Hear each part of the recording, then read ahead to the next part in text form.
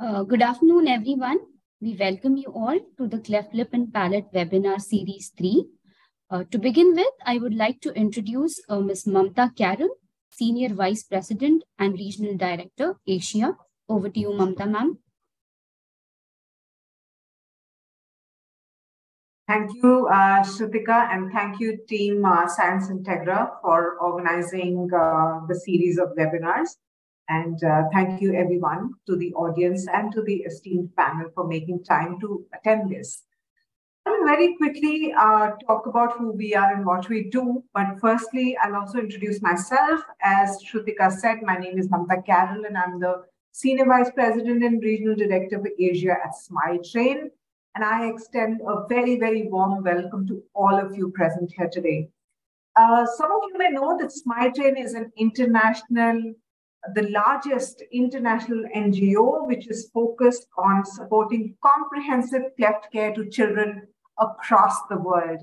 We have a unique and sustainable model where we partner with local hospitals and doctors and support them with funding, with training, and resources to deliver free cleft care across the world.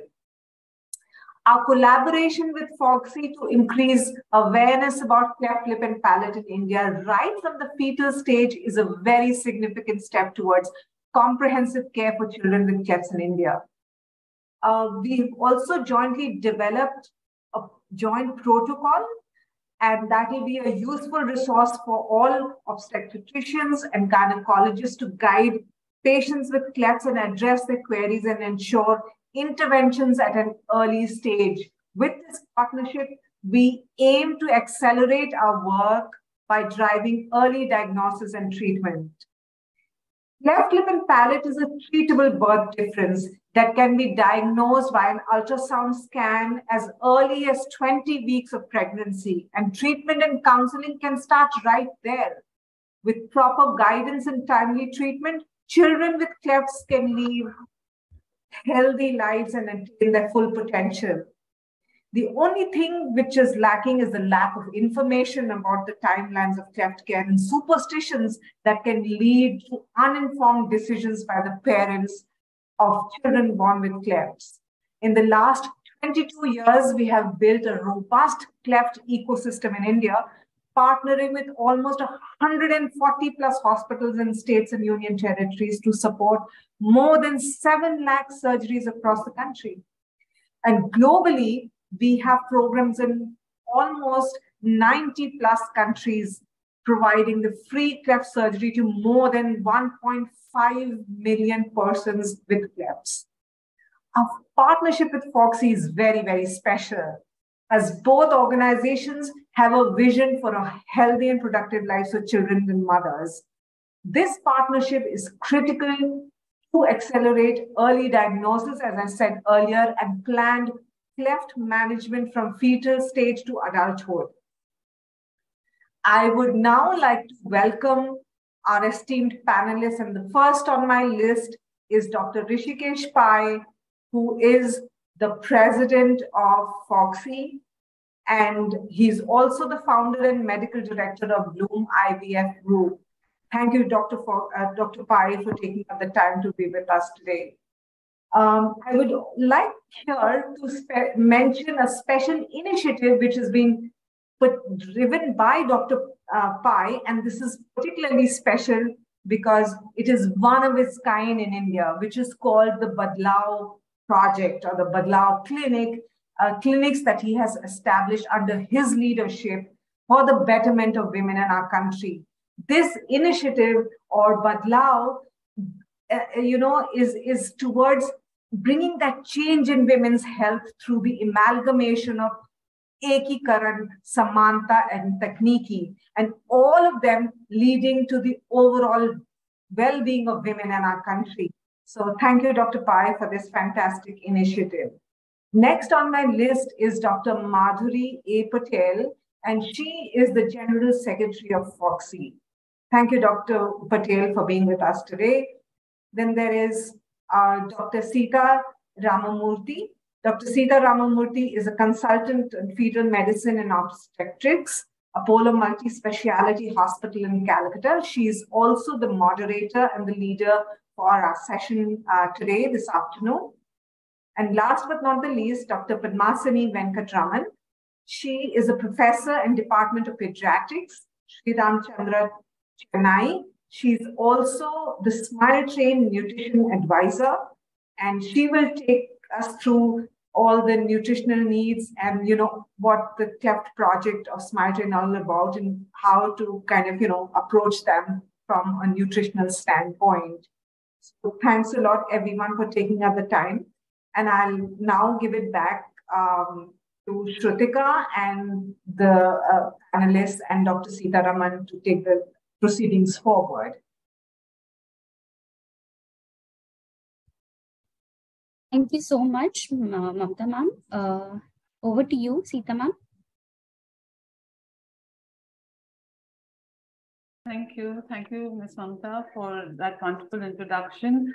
And it's heartening to see that so much is being done in our country to spread awareness and knowledge about this correctable fetal abnormality. A lot of people are not aware of what is there, and we need support groups and we need people who have had certain children like this. And I thank our president, Dr. Rishikesh Pai, for his innovative theme of this year of Takniki Badlav, basically Badlav, that is combining Takniki, Ekikaran and Samanta, and our Secretary General, Dr. Madhuri Patel, for all her support in all the activities that we do. So today we're going to talk about approach to a case of cleft lip and palate, how we diagnose, how do we do it, when is the earliest that we can do it, and what are the steps forward once we, diagnose such a case. So with that, and I have with me a very esteemed panel faculty, Dr. Padmasini, who will be talking about the immediate neonatal aspect of once the baby is born, because overall the couple need to know what is there for them once they are, given this diagnosis. So with that, I will start my, I'll share my screen. Can you see my screen? Yeah. Yeah, thank you. Yes, ma'am, it is visible. Yeah, so the topic is approach to fetus with cleft lip and palate. That's me for you, and thank you once again for this opportunity. So basically, as we all know, cleft lip or palate, with or without palate, is the most common congenital birth defect that we see. And the prevalence varies from anything from 1 in 500 to 1 in 2,500 live births. Now, the prevalence actually varies by race, but somehow it is commonly seen that it is more frequent among the Asians and the Africans. But whatever it is, though it is a correctable abnormality, we are very positive when we see a cleft lip alone. It is associated with significant morbidity for the fetus in the immediate neonatal period, which is what we need to tell them about. And it has certain social and economic implications because of the facial disfigurement that it can cause.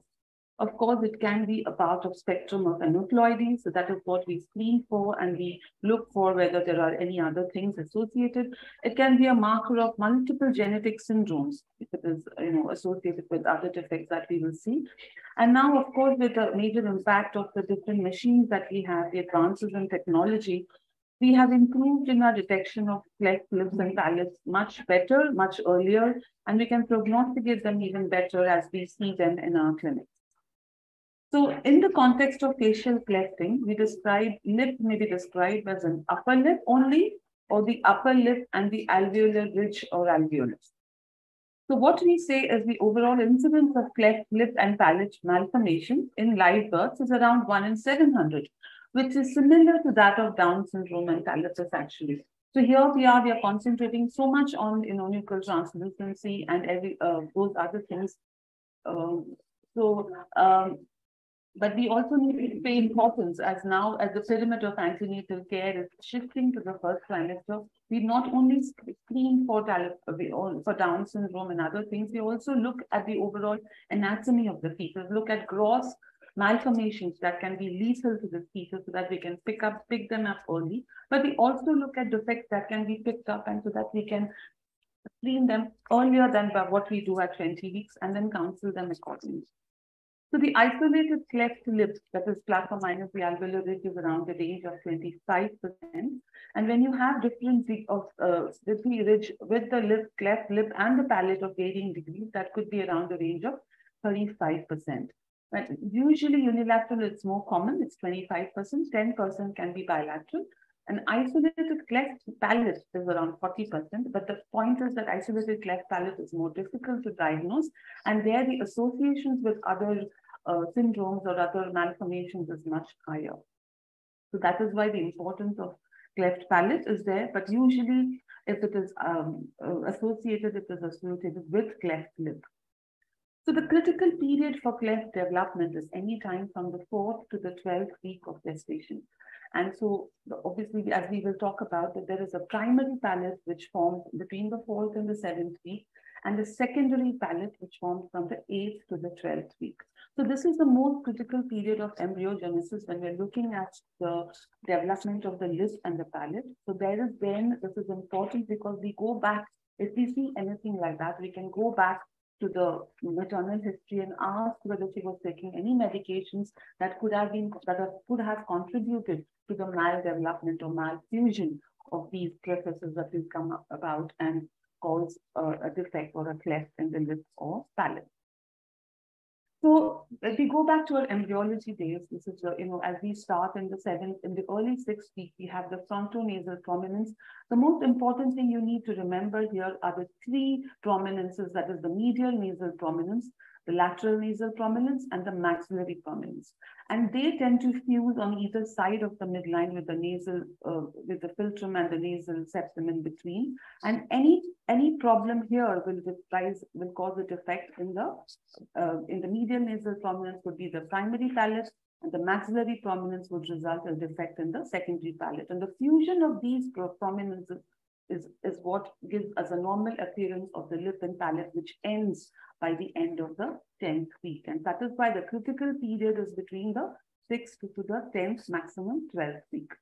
Now, the cleft of the secondary palate is important because it starts from below, starts from the uvula, and it moves upward. So you have the 2 palatine shells fusing in between and then going up from downwards, fusing in between and going up to the incisal foramen.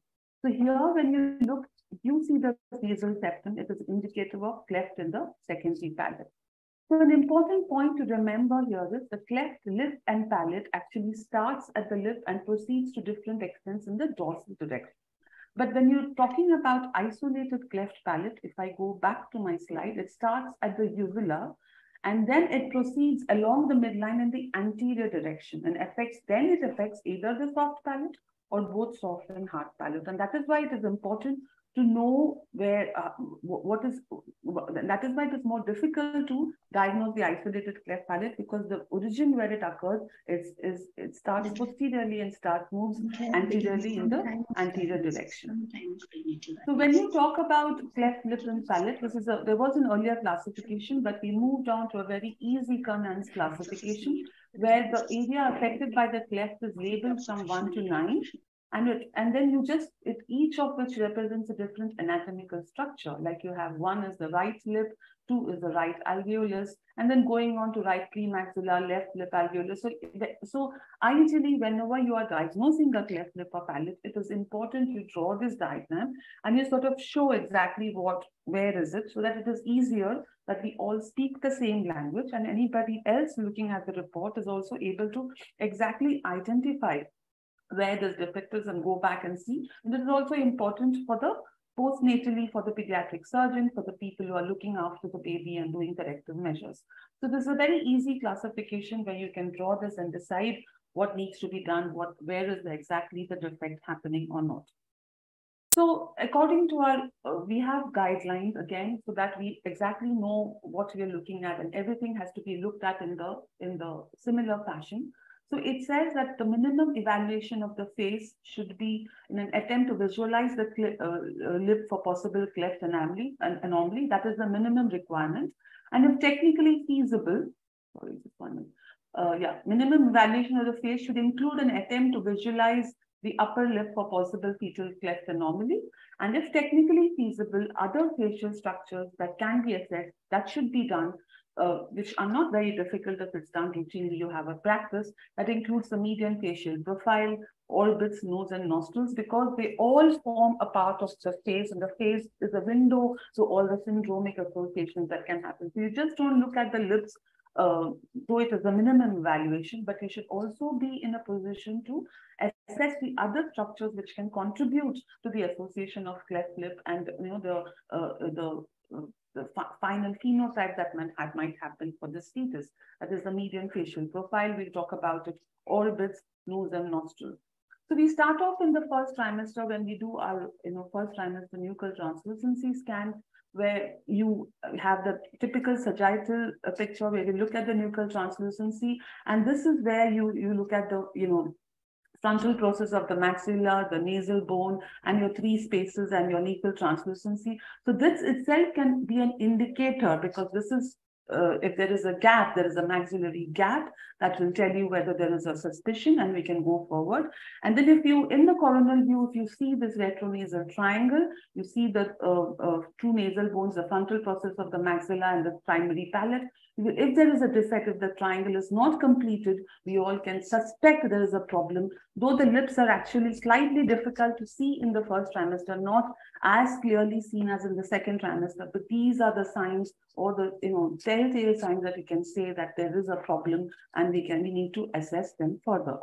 So as I said, this would be an early diagnosis, would be any time between 12 to 14 weeks, and there would be a maxillary gap in the first trimester, which will tell you whether there's a suspicion. Now, if we go to the second trimester, again, the ISOA gives us pretty standard guidelines as to how to go about every planes. And the 20+2 plane approach is what we look at every organ. And so when you're looking at the coronal view of the upper lip, nose, and nostrils, this is plane 18, where you start from the head, you go onto the transventricular plane, and then you rotate to about, you slide down, and then you rotate around 45 to 70 degrees, depending on how the fetus is positioned.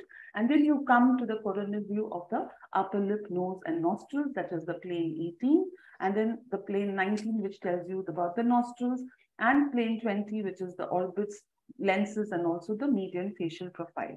So if the question is that if you suspect something in the first trimester, that is if there is a maxillary gap, you can prove it then and there, is well and good, but that is when you will take additional images, a 3D rendering, and go on to prove.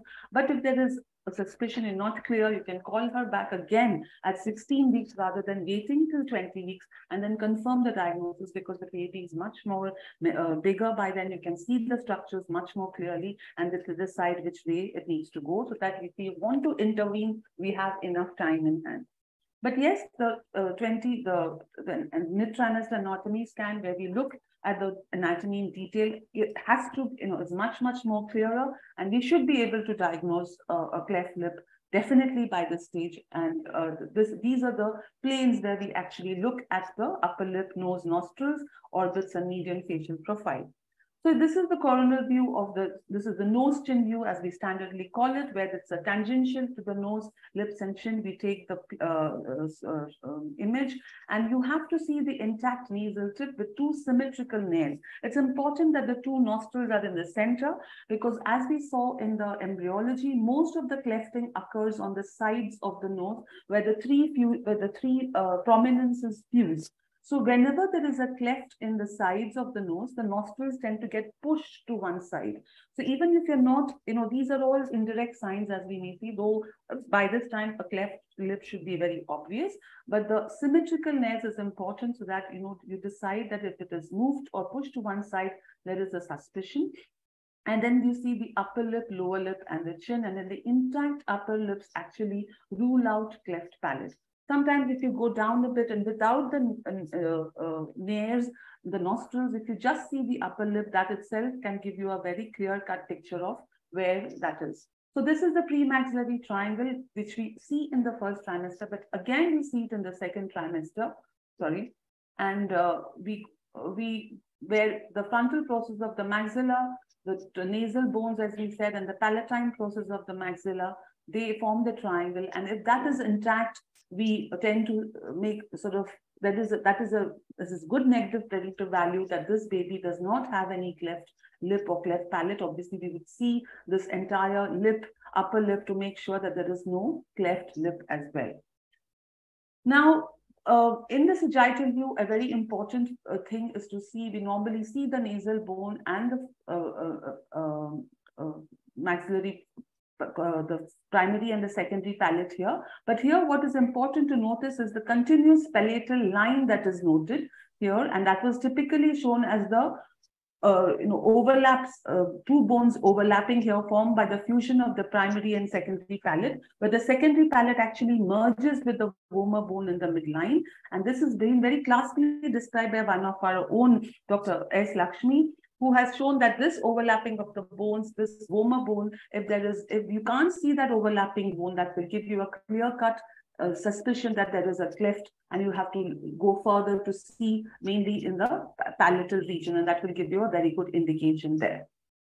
So that is showing you about the sagittal plane. Now there are other views that have come into play as well, though those are the standard views, but these also should be included in your daily ultrasound if it is possible. That is the alveolar arch view, where you take the axial view through anterior axial view through the maxilla. And in a normal upper jaw, there is uninterrupted curvilinear row, and you can see the teeth buds as well. And clearly you can, see there, and if that is uninterrupted, you can make sure there is no clefting here. And if there is a gap, you can, again, that would raise a suspicion that is a possibility of cleft. And if you can see the actual defect, it will go right down to see how far it is extending down to the soft palate. There is another, where we also look at the bony posterior edge of the palate, and that was described by Paul et al. In 2020, where you see the posterior edge of the palate and decide if there is any clefting there as well. So here you can see, and here most of these views is it becomes very helpful if there is some fluid in the oral cavity, because that demarcates, that gives you a window to see these structures more clearly. So as I said, for the secondary palate, for the cleft, as cleft palate always starts at the uvula, presence of an unremarkable uvula implies presence of an intact palate. So two ways of looking at it. There is something called an equal sign, which is described by Borges et al., which is being described as a novel marker in the diagnosis of isolated cleft palate. But also you can look at the other way, that if the uvula is normal, that means there is no cleft palate. And so if there is a cleft lip and you can't see the palate clearly in your normal sagittal sections, but in this in the axial section, if you go below the transcerebellar plane, go down, you will be able to see this equal to sign. And if this is normal, that means the uvula is present, which is, a very reassuring sign that there is no defect in the palate. So this is an additional sign which you can put into your practice. If there is a cleft lip, you look on for the uvula, and if the uvula is present, you're sure that there is no defect in the palate. So again, a lot of times what happens is, because the soft palate is a soft muscular organ, you can't see it very well because of the shadow of the tongue, the shadow of the bony structures. So here, if you do an extended view of the face, where you can, again, with some fluid in the oral cavity, you can see the entire palate going on up to the soft palate, and you can see if there is any defect lying here. So this image also becomes very useful, but this is sometimes difficult to get. It depends on the position. If there is fluid in the oral cavity, all these would add to your diagnosis. But yes, this is a very important additional tool to make sure that there is no clefting in the soft palate. So whenever you have a cleft, you always have to see whether it is just lip or associated palate. Usually isolated cleft palate is very, very difficult to diagnose. You have to make the patient, when you're counseling for routine screening, yes, cleft lip can be diagnosed, but isolated cleft palates are very difficult to diagnose. But if there is a cleft, you have to see whether it is unilateral or bilateral, whether it is right or left-sided. The type of defect, as I said, it is lip or associated lip. The extent of the defect, depending on the views that you take, the coronal, the axial views up to the anterior maxilla, and then you see how far it extends down to the palate. The width of the defect, very important for correction as to how your postnatal surgeons will want to do. The integrity of the maxilla and the alveolar ridge. Symmetry of the nasal orifices, as I said, that is a telltale sign, and it depends on how far it is extending medially or laterally. And premaxillary protrusion, which is the anterior migration. If there is bilateral cleft, there is anterior migration of the heart, palate, and teeth, secondary to the bilateral cleft. So these are all the things that you would look for when you are suspecting a cleft. So this is a lady who came to us recently. She, if you can see, there was bilateral cleft, and there was a premaxillary protrusion as well, detected at 21 weeks.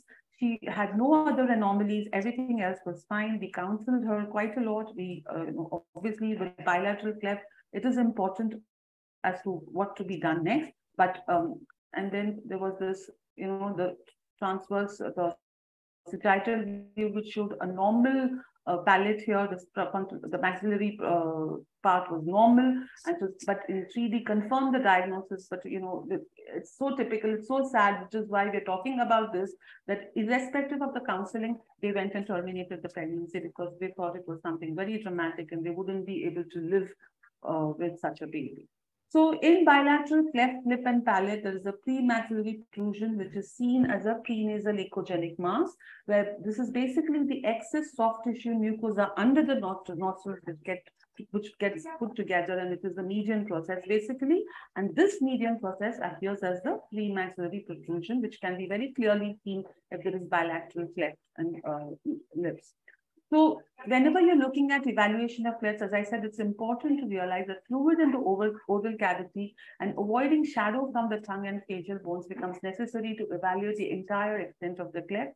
So it's important to give time and see the, these things properly. Maybe you have to call the patient back again later, or maybe another day before you exactly tell what is the extent of the cleft.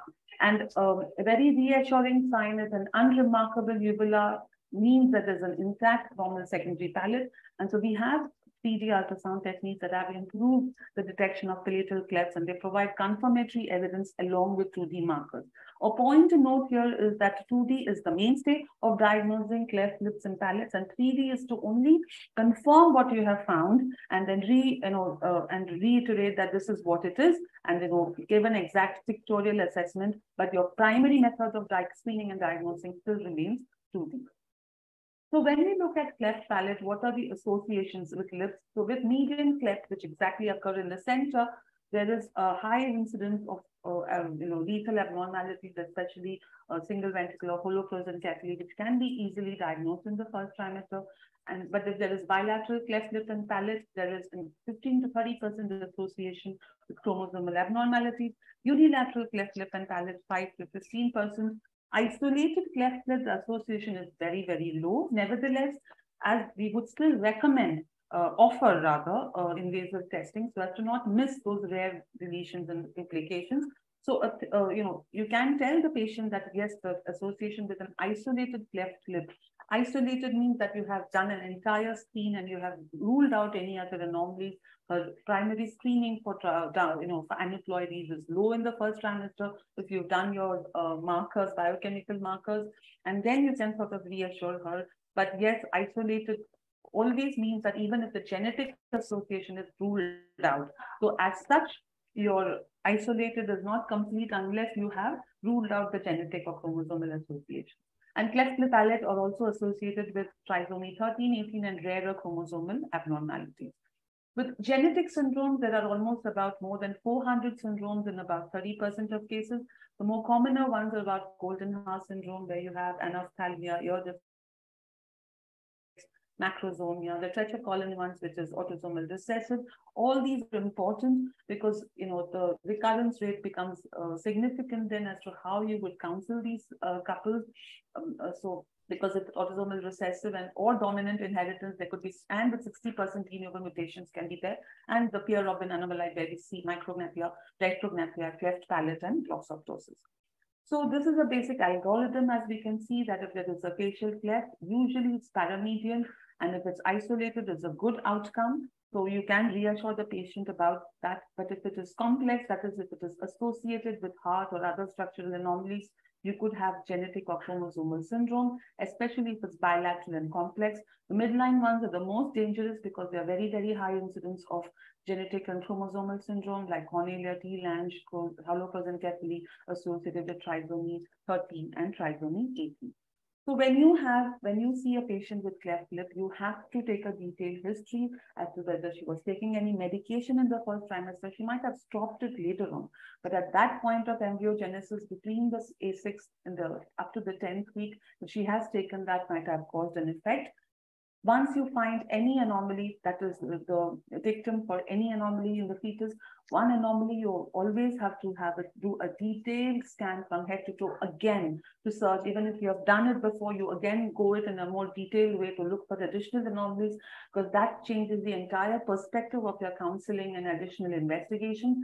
And isolated or associated, you have to offer, definitely you have to tell if it is associated with other anomalies. Invasive testing for karyotyping and chromosomal microarray mainly is the mainstay.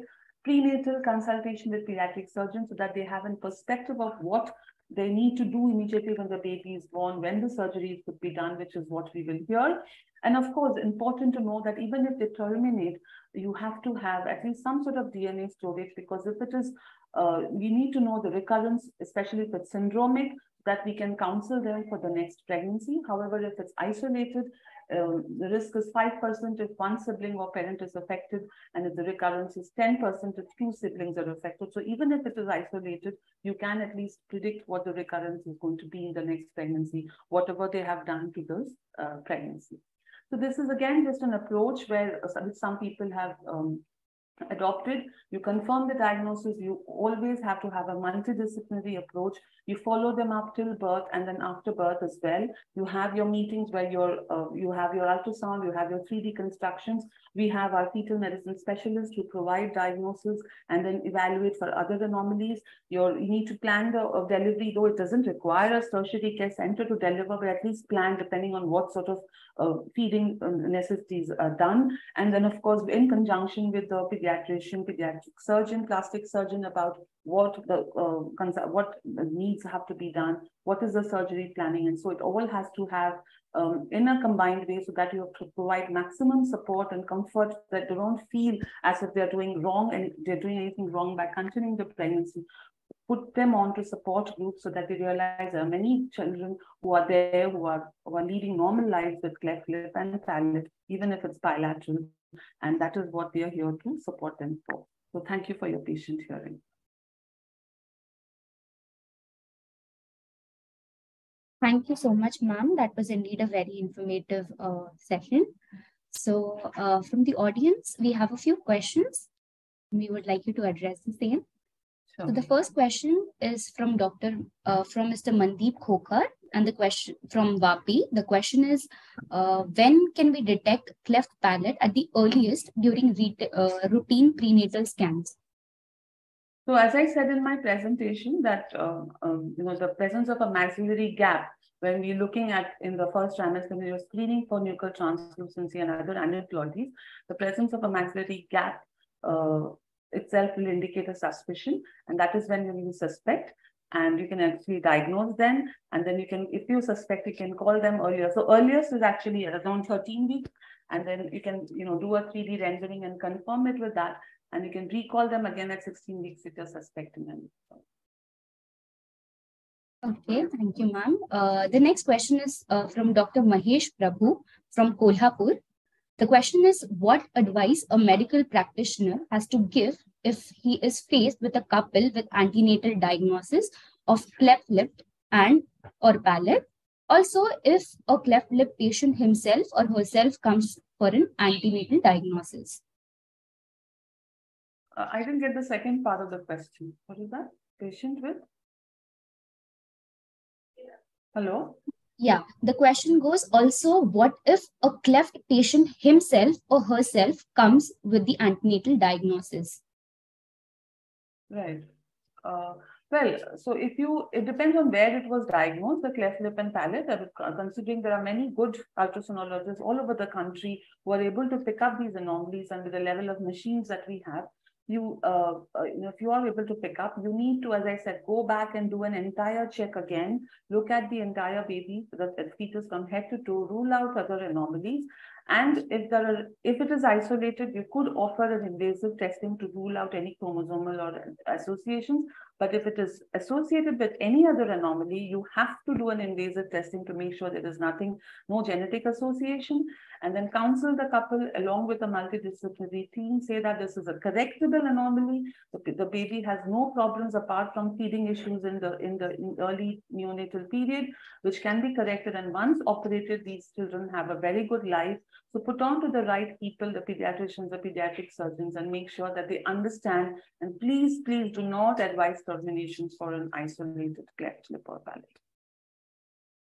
Thank you so much, ma'am. For the next speaker, Dr. Padmasini. So I'd like to introduce, my pleasure and honor to introduce and invite Dr. Padmasini. May I have a CV, please? Who's going to tell us more about once these fetuses are diagnosed and we deliver and hand them over to the pediatricians. She's a professor, Department of Pediatrics at Porur, Chennai, Tamil Nadu, nutrition advisor at the Smile Train, India. She has presented over 65 papers, of which 15 are international, multiple publications to her credit. She has authored 3 textbooks and multiple chapters in other textbooks. She's a co-chair task force on care of infants with clefts. And she's a member of the IAP for formulation of guidelines on digital wellness and screen time in infants, coordinator of the IAP Fellowship in Pediatric Infectious Diseases. She's a member of the Indian Academy of Pediatrics and Indian Medical Association, and also Royal College of Pediatrics and Child Health from February 2005. Welcome, Dr. Padmasini, and the virtual podium is yours. Thank you.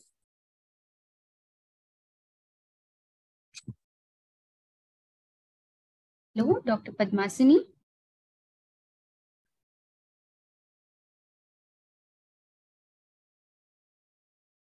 Not here? She was here? Oh, I can't see her. I think she's got a technical glitch. She should be joining any second.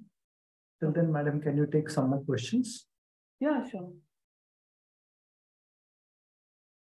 So the second part of the question which you said, what advice one gives to a pregnant patient who herself or himself is affected with cleft lip palate and who has an antenatal diagnosis of cleft lip and palate for the unborn baby?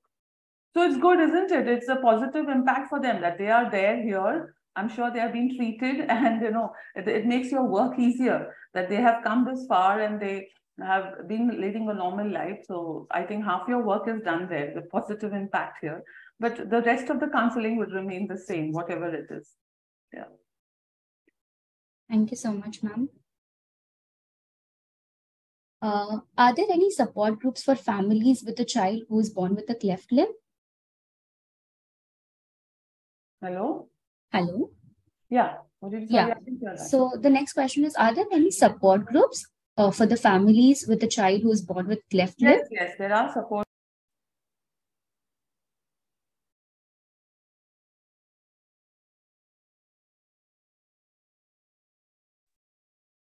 Madam, you are muted.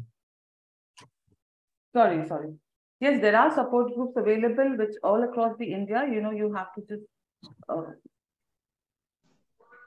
Yes, ma'am. Yeah, you have to just contact your, in every state, I think even in our state, in Hyderabad and Chennai, there are support groups which are there, and you can ask, you can, get in touch with them and start taking help from them. I think Dr. Padmasini is here. I will just get, once it's over, I will tell you the details more about the support groups. Even Dr. Sure, ma'am. Yeah.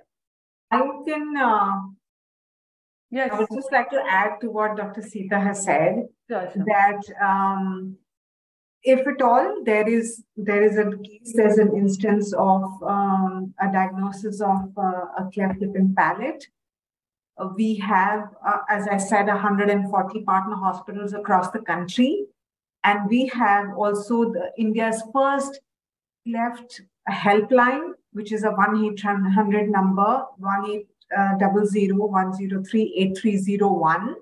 And anyone can call that number. It is at the Smile Train office in India, in New Delhi, and we will guide them appropriately on where to go and what to do and what are the next steps. So our panel of doctors, which are surgeons, pediatricians, anesthetists, counselors, and other therapists, are all available for, and counseling as well, available for the kind of information that is required for comprehensive treatment of cleft care.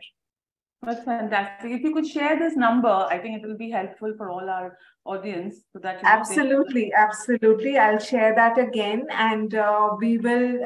I will just request the Science Integra team to put it up on the screen so that everyone takes a note of it, and it is a part of the recording of this webinar. So when people take a look at it later, they will register this number.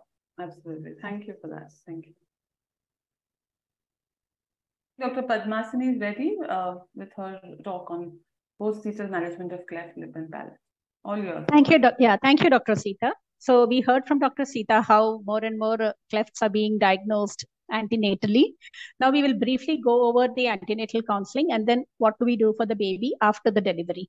Next slide, please. Orofacial clefts are among the commonest congenital anomalies that an obstetrician is likely to encounter. Cleft care begins from the time of diagnosis, and often this diagnosis is prenatal, and the care will continue into adulthood. Even though the care is ideally given by a multidisciplinary team, the first healthcare provider is often the delivery room obstetrician or the pediatrician. Next slide, please. This is just to give you an idea of the number of children with cleft that you're likely to encounter in your personal practice. It is fairly common in our country. The incidence as found out in Indian surveys as 1 in 700 live births. That means you can expect around 35,000 children with clefts to be born every year. Next slide, please. So these are the different types of clefts. The cleft lip alone can be unilateral, bilateral, or it can be a midline cleft. Next, please. The palate can be a complete palate cleft or a partial cleft or a submucosal cleft. Next slide, please. You can have cleft lip and palate, which can be unilateral or bilateral. Next, please. A simple classification has been given by the Nagpur classification, group 1, 2, and 3, depending upon whether it is only the lip that is involved, whether it is the palate alone that is involved, or both lip and palate. Next, please. Yes. So, why antenatal counseling? What after you have noticed that the child has a cleft? As Dr. Sita rightly said, cleft lip is usually readily picked up in the antenatal ultrasound.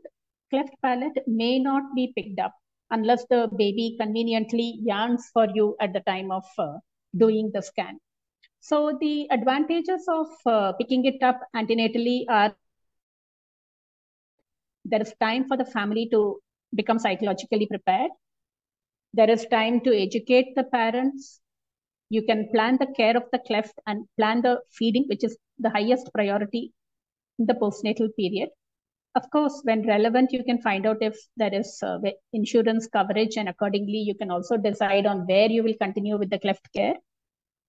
Then there is an indication, that is when you suspect that this cleft is a part of a syndrome, there may be a need for genetic testing, and it is for the near future that fetal surgical repair may be considered.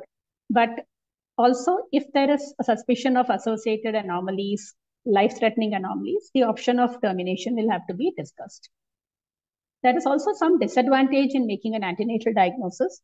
There can be sometimes an undue amount of parental anxiety for a condition which is eminently treatable, and it will be very, very unfortunate if for such a condition the parents decide to seek termination. Next slide, please. So about 1/3 of families, only 1/3 of families, when antenatal diagnosis is made, feel that they have been given adequate information about the cleft from their obstetrician or ultrasonographer. And all those who have had contact with the cleft team felt it was valuable. Next slide, please. And this is again a published study on surveys of parents with cleft children. They indicate that prenatal ultrasound diagnosis enables early education, preparation, and higher degrees of satisfaction with the multidisciplinary team. Pregnancy termination for isolated clefts is a very uncommon event, not only in the US, but also in our country, so long as we have explained to the parents about how treatable the condition is. So Madam has rightly said, once antenatally a cleft is detected, the ultrasonographer, the fetal medicine team will look for syndromic associations for other congenital malformations. They will discuss the diagnosis with the parents and tell them what to expect after birth. It is important to present facts and figures and be reassuring whenever the condition allows you to be reassuring. But the the decision on continuing with the pregnancy has to be made by the family, and the healthcare providers have to remain non-judgmental. Hopefully, the parents will decide to continue with the pregnancy, in which case the management protocol has to be outlined and repeatedly the need for teamwork has to be emphasized. It is important not to overwhelm the family with too many details. If you tell them that your child will require care up to adulthood, they might feel overwhelmed. We can allow them to get information in stages. Whenever it is possible, early referral to a cleft team is important for optimizing the care of this child. Next. Often obstetricians are wondering whether it is a high-risk delivery, but if it's a term baby and the cleft lip with or without the palate is the only anomaly, then they do not have a higher risk of birth-related complications. So typically, we do not call this a high-risk delivery. They don't have to be delivered in a high-risk obstetric unit. They usually do not need a tertiary level NICU. These infants can be roomed in with their mothers. But what they do need is access to appropriate feeding equipment and support in the initial days postnatally. So the obstetric team can locate hospitals which have the experience and the resources to support the feeding of children with clefts. And as Ms. Mamta has just told us, there are local and regional teams available, and they can even assist over the phone. The immediate postnatal management should focus upon airway management, establishing feeding. These two are of highest importance. Subsequently, the infant, the neonate, has to be examined from head to toe for other anomalies. Even if the ultrasound has not picked up, there are other anomalies which can be picked up on physical examination after delivery. And most importantly, at every stage, psychological support for the mother to encourage emotional bonding should be reinforced. And this is again something which we see it happens quite often. The routine newborn care should not be forgotten when all the attention is on managing the cleft. So the routine newborn immunization, vitamin K, they all should continue like we give it for any other newborn. Next. After you have taken care of the airway and you have established feeding in the infant, then is the time to give anticipatory guidance to the family regarding the management protocol. You might have already discussed this with the family if the cleft had been diagnosed antenatally. But when the diagnosis is made only after delivery, it is important to tell the parents. We will shortly be talking about the timetable of care on what to expect, how the child will grow, when the lip can be repaired, if there is a palate cleft, when the palate can be repaired. After repair, what other care the child may require. And appropriate and timely referrals have to be discussed. Where should they get the surgery done? Where should they get the follow-up done? And when there is a need, also referral to units like a genetic consultation. Always the primary care provider will remain the liaison between the family and the cleft care team.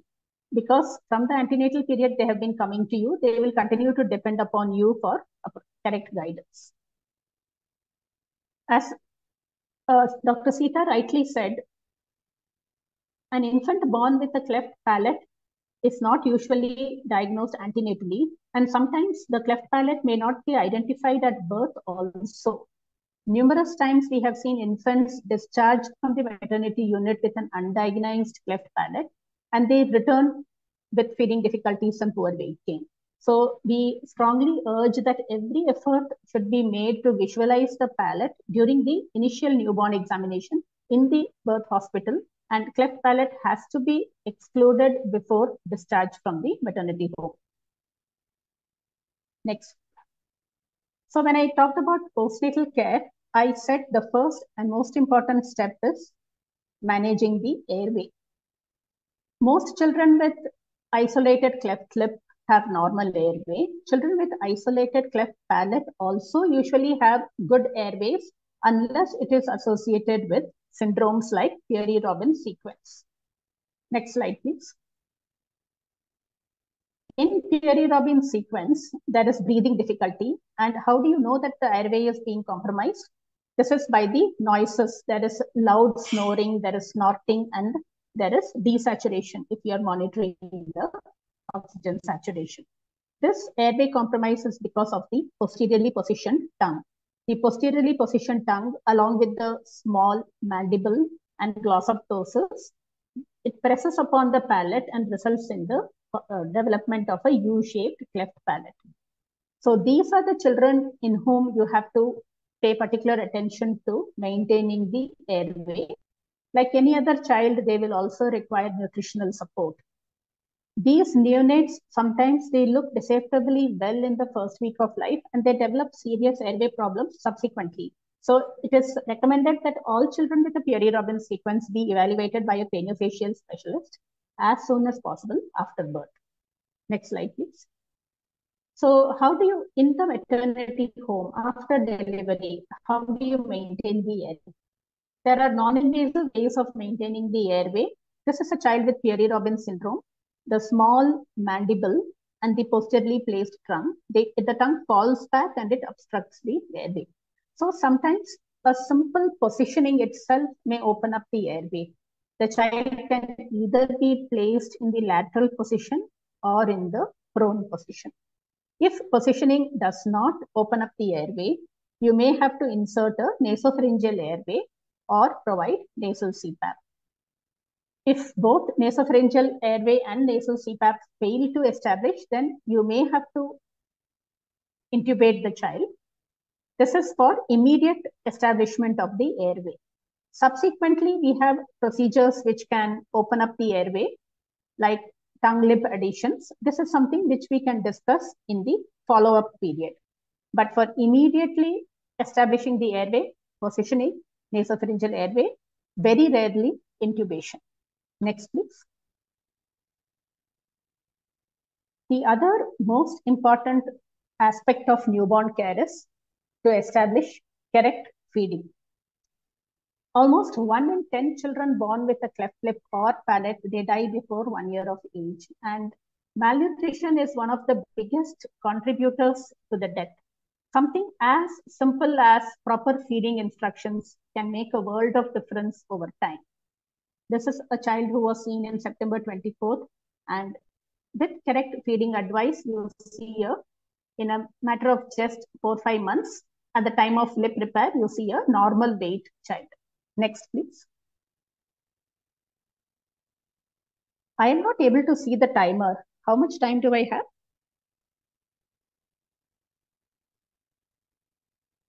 You're okay, madam. You can carry on. No problem. Sure. I'll continue. So why is feeding such an important issue for children with cleft lip and palate? Because of the cleft, because of the gap, they cannot generate the intraoral pressure that you have to generate for sucking. Sucking is an important component of normal breastfeeding. So suction is difficult. Because of the gap, there is regurgitation of milk from the nose. These children are slow to feed. They become tired quickly while feeding. Because of the gap, they swallow excessive air, which fills up the stomach. So that feeling of satiety is there. And all this, so much of time is taken for the child to complete a feed that there is maternal discomfort and exhaustion. Next. Next, please. Next slide.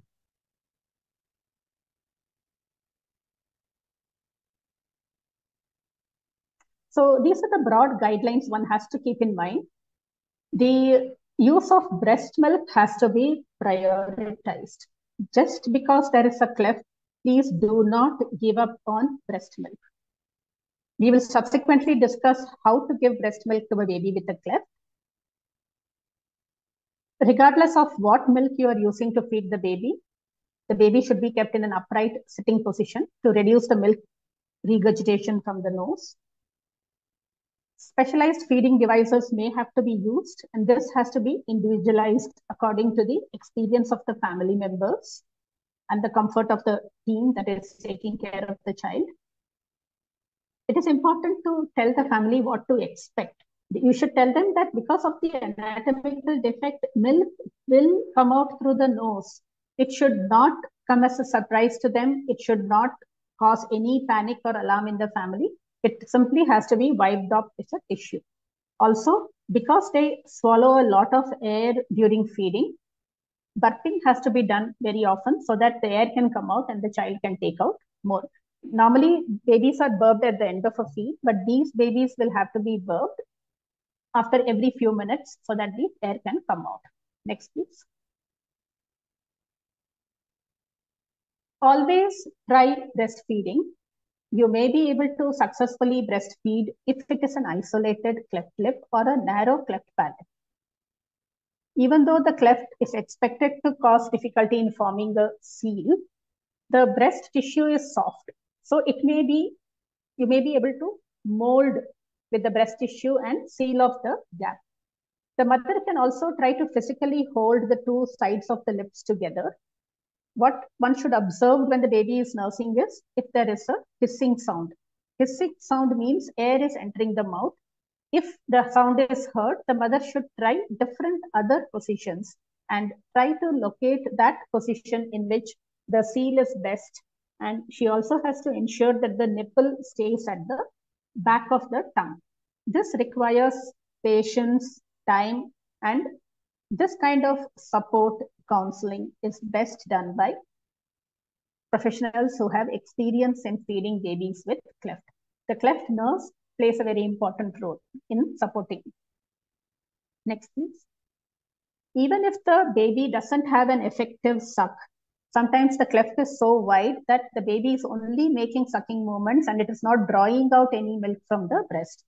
Even if the healthcare professional has noticed that the sucking is ineffective, encourage the mothers to put the baby to breast for 5 minutes on each side.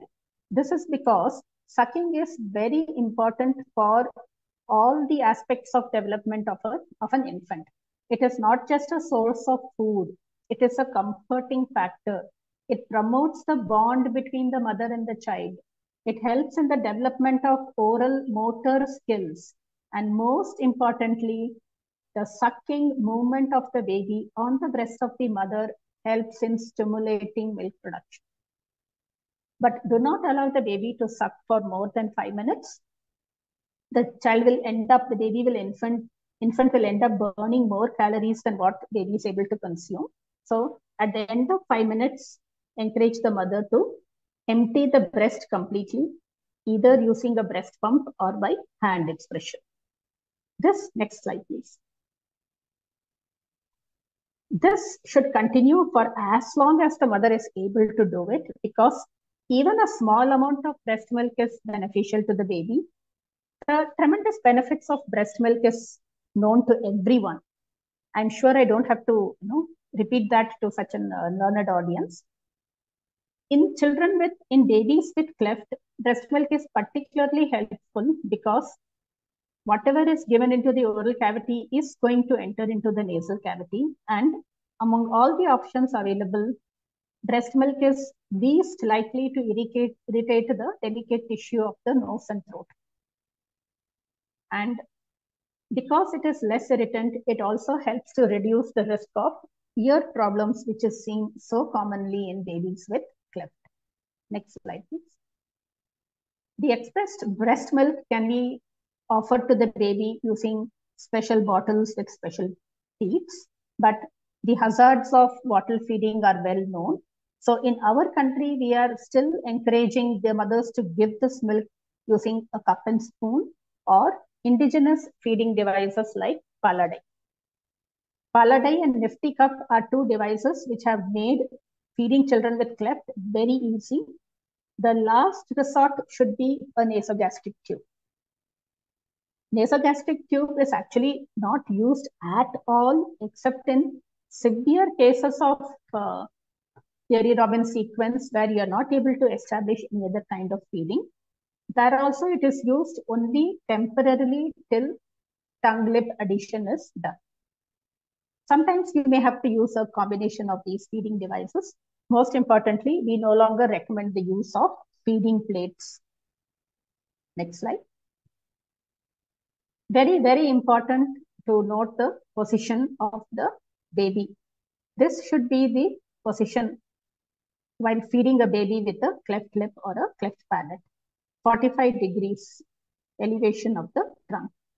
It encourages the milk to go inside rather than come out of the nose. And it also helps the swallowed air to come out in between the feeds. Next, please. Babies do not produce much saliva in the first 2 months of life.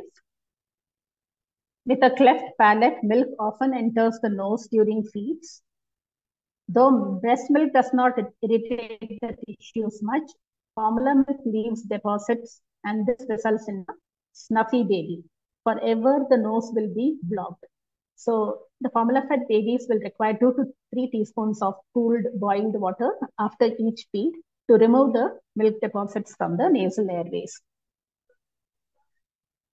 They are also vulnerable to tooth decay, but this is a problem which we see in older infants after 6 months of age. Good oral hygiene and cutting down on the sugar added to the milk is very important for preventing tooth decay in later infancy. Next slide, please. Several specially designed feeding bottles are available. They are useful. They do have a role in feeding these children. There is the Haberman feeder, the Mead Johnson bottle. Pigeon Company has a bottle. Most of these specially designed bottles, they are made out of soft, squeezable plastic, which helps the baby to draw milk from the bottle without having to generate intraoral pressure. Usually, the special teat is a long nipple that presses against the tongue, and there is a Y cut at the tip of the nipple. The Haberman feeder was actually designed by the mother of an infant with Peary-Robin syndrome. It is useful not only in Peary-Robin syndrome, but also to feed any baby that has a weak sucking reflex. But again, we are reinforcing the importance of sterilization of feeding bottles and nipple. This is a Haberman's bottle. I just want to share our experience in Sri Ramchandra Hospital, where till recently we had a multidisciplinary team and around 500 children were undergoing cleft repair every year. With the dedicated support of nurses, 50% of these babies were getting some amount of breast milk till 5 months of age, even the children with wide cleft lip and palate. Next slide, please. Next slide. I'm not sure if this video is going to play. This is the video of an infant. Can you see if you can play the video? This is a video of an infant being fed expressed breast milk with the PALATE. No, ma'am, we cannot. No, we can't see. Have the access to the video. I may be able to share the video separately. Next slide, please. Those of us from South India are very comfortable using a PALATE. But people who have not used it are always worried about the baby choking because of milk flowing out of a PALATE. So I just wanted to show how an experienced nurse can teach the mother to use a PALATE. The other feeding option is the nifty cup. This is reusable, boilable. You can even autoclave it. You can actually see the volume of milk going inside. There are markings on the side of the cup. This is made of soft silicone material. PALATE is made out of metal, so it is very gentle against the mouth of the baby. The milk is hand expressed directly. So this is the bevel. The breast is kept here and the milk is expressed into the device. And it is offered to the baby. There is a small reservoir here, and here you can control the pace of feeding. You just have to hold it to the lips. Even a newborn baby is able to approximate it and take milk from this reservoir. Next slide, please. I think if the previous video did not work, this also may not work. I'm sorry. So the second video was an infant, 20 days old infant, taking milk from a nifty cup. So for successful breastfeeding, we need the support of healthcare professionals, particularly lactation specialists and nursing staff. They play a vital role. It is important that one feed should be completed in 30 minutes. If you allow the baby or the mother to feed the baby for longer than 30 minutes, there is exhaustion. Both are exhausted. And to know if whatever breast milk is being offered is adequate or whether it needs to be topped up with a formula, it is important to monitor the weight gain of the baby. You expect a newborn to gain after the first 10 days. Initially, there will be a weight loss of 10%. Then the weight remains stable. Then the weight goes back to the birth weight on day 10. Subsequently, the baby should gain 30 grams per day in the first 3 months of life. That is how you know that the feeding that the child is getting is adequate. Next, please. Post-discharge, it is important to call back the family after 1 week to see whether milk feeding has been well established. And like any other newborn, you want to assess the baby for jaundice and weight. Check the well-being of the mother. Try to establish a contact with a multidisciplinary Cleft team within 1 week of discharge. The earlier the baby is seen by the Cleft team, the better it is for planning the long-term management of the child. Next, please. So this is for all neonates. Like any other neonate, infants born with a Cleft should also have a newborn hearing screening done before discharge. Many of these newborns do not pass the hearing screening because they already have middle ear effusion at birth. So regular audiological evaluations and ENT assessments should continue as a part of Cleft team care. Next, please. Regardless of whether the diagnosis was made in the prenatal period or not, after delivery, the parents and the family need psychological support to adjust to being parents of a baby with a Cleft. These children, they have a facial difference. They need more surgeries than a typical child. They have special feeding needs, other needs. The parents may be grieving the loss of a perfect child. There is variable amounts of anger and guilt. The mother may worry that it is something that she didn't do right or something that she did wrong that has caused the Cleft. It is important to realize that unless you open up a discussion about these topics, these issues may never get resolved. Be reassuring because they also worry about the child's acceptance as social acceptance after this. Show them the photographs, share with them success stories, connect them with support groups, and give support to all the psychological needs for the family. Next, please. I think we have already gone through this. We always avoid bottles because of the risk of contamination. And even one episode of infection, gastrointestinal infection, is going to be a setback on the growth of the child. It will compromise the weight gain. So if a bottle is being used, ensure strict hygiene.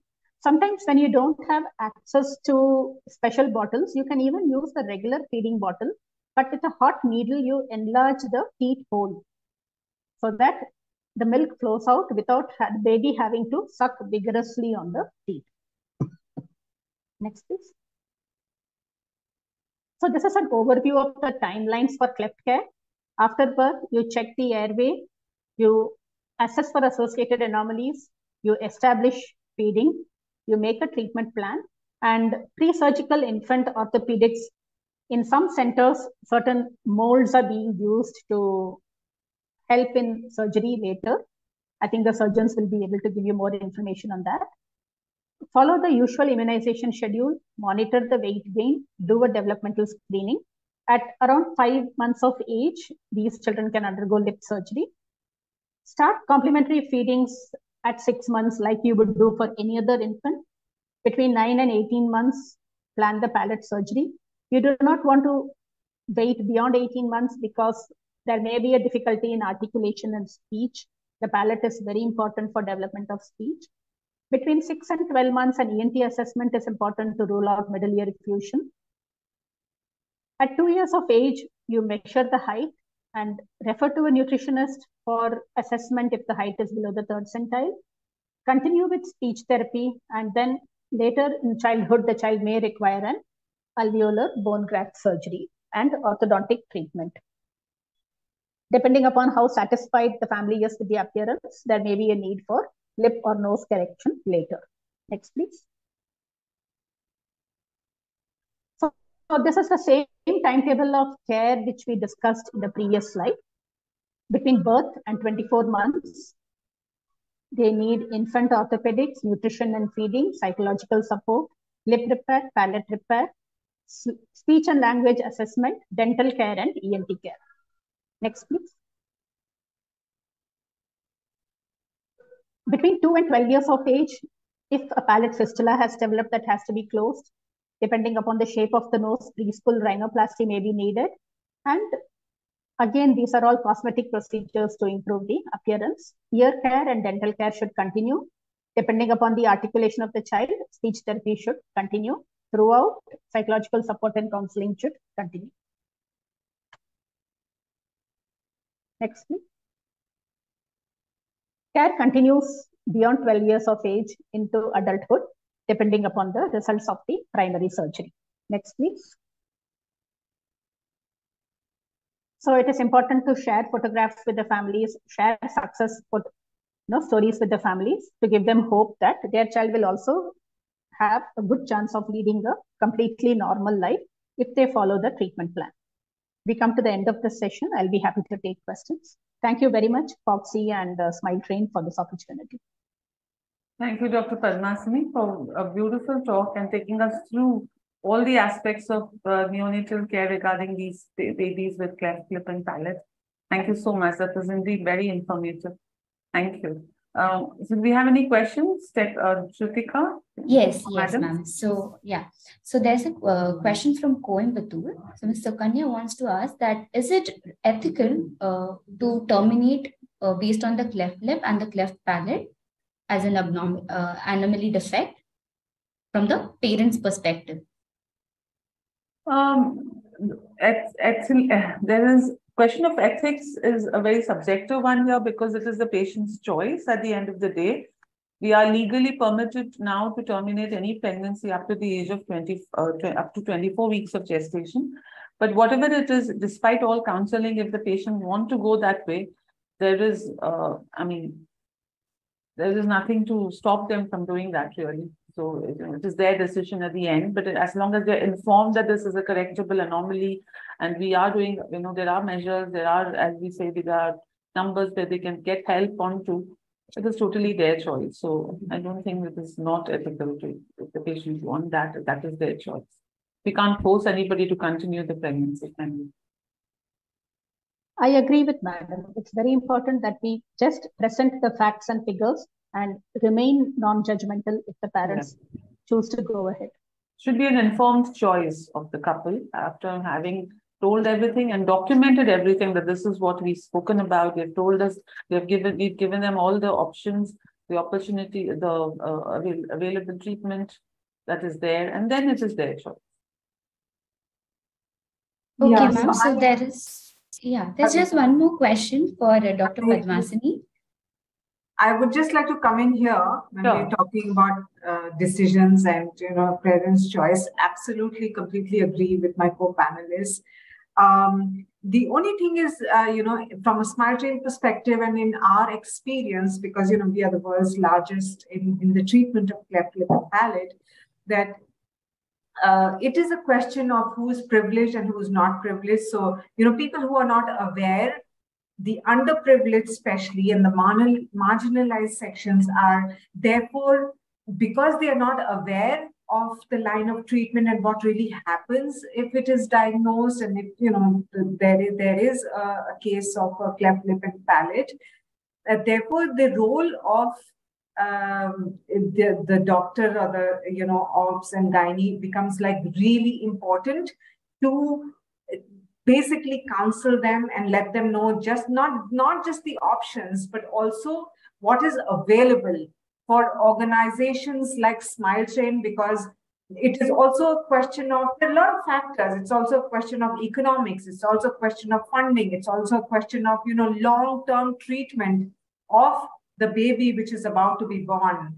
So therefore, I think that is very important for them to understand, for this group to understand that those options are available with organizations like ours, where you have like 140 partner hospitals who are not just offering the one-time treatment, but comprehensive cleft care, which means that everything right from feeding, as Dr. Padmasini spoke about, and the line of treatment, which is completely available free of cost. So nothing is really charged to the family or to the patient or to anybody. So those kind of awareness is important. And I think it's our responsibility as medical professionals and responsibility of this group to basically guide the families who are not that privileged, who are not that well informed, to tell them what is available today, because they may not be knowing and they may never know. Given the vast population in our country, they may never have the avenues to know what is really available, and also available at completely zero cost. So I think that is important, that this group should know that that is available, so that they can transfer this knowledge to their patients and to their families. Absolutely correct. Yeah. We tend to agree 100% on that. It is, sometimes they might, after terminating, or they might think, oh, if I'd known of this, that this was there, this was available, I would have never taken that decision. So that shouldn't happen, that they don't know of what are the options there and present in the society. Thank you so much for that. Yeah. So there is one more. Yeah, there is one more question for Dr. Padmasini. What types of psychological interventions are most helpful for the patients with a cleft lip or palate and for their families? This question is from Aurangabad. Ms. Anushri has this question. Okay, I'm not a trained psychologist. I'm a pediatrician, and this one sentence to the family: you are not alone. We are there with you at every step. Anything you have, any problem you have, we are there. If you, speak this one sentence when you meet the family, it makes a tremendous difference. Give them, I'm so happy that Smile Train has now established a helpline. Every institution should have some contact number who can guide the family on their day-to-day doubts. Today, my child had this problem. What should I do? Today, he did not take his feed properly. What should I do? So if you have this kind of a support, allow them to ask questions, allow them to speak what is there in their mind. During my pregnancy, I consumed something. Is my child having a cleft because of that? I stepped out of the house very briefly during a solar eclipse. Is my child having this because of that? So many doubts they have. They feel so guilty that they have not been able to produce a normal child. Ask them, what do you think? Do you think this happened because of something that you didn't do? Do you think this happened because of something that you did wrong? And then tell them why cleft occurs. These are a few, this is my personal experience, and these are a few ways in which we have been able to support families. They later on come and said, Madam, that one sentence that you said, that you are not alone, that gave me so much of courage to continue with the treatment of my child. True. And I think this has to be reinforced time and again during the antenatal period. Just one period of counseling is not going to be enough, because they're going to go back to society and then hear so many things which are going to have so much negative impact. So call them regularly for reinforcing what you've said and making sure that they have understood and they are with you. Very, very, as Madam said, very, very quickly they go into depression, saying that they have done something wrong, and their family sometimes might not always be supportive. One member of the family might point a finger, and so that goes a long way in how they look after the child. So regular reinforcement and positive reinforcement of being that we are there for you, and we are all as a family together going to sail through this is what is important throughout the antenatal period and even in the postnatal period. Okay. So thank you so much, ma'am. That was all for the questions from my side. I hand over this to Mamta ma'am for the vote of thanks. Yes, thank you, everyone. I think this has been a very, very informative session, not just for all of you, but also for us and all of here gathered here.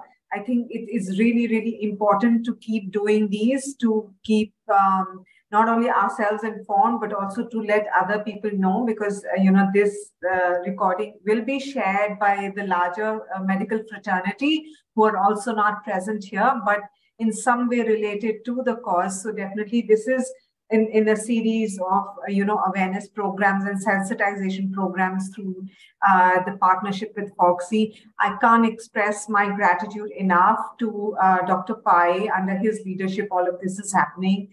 And Dr. Sita Ramamurthy, Dr. Padmasani, and the secretary, Dr. I forget her name. Yes, sorry, Dr. Madhuri, because she's not here today. So yes, really, really thankful to them to have given us the opportunity to organize all of this.